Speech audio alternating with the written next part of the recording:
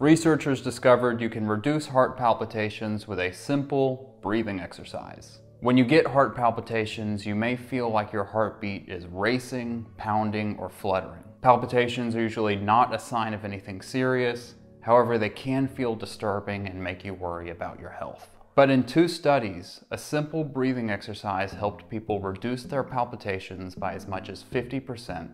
And in some patients, it eliminated their palpitations entirely. So how did these people reduce their palpitations? Well, first, let's look at this article from the International Journal of Cardiology. In this experiment, they had 2 patients who each had a history of frequent palpitations. Both patients were able to stop their palpitations by breathing at 6 breaths per minute. And after 2 months of relaxation training, both patients had fewer episodes of palpitations. And when they did experience palpitations, they were able to stop it by breathing at 6 breaths per minute. Here's another study where they found that breathing at 6 breaths per minute reduced palpitations by as much as 50%. And in one patient, it eliminated palpitations entirely. So how can you replicate these results for yourself?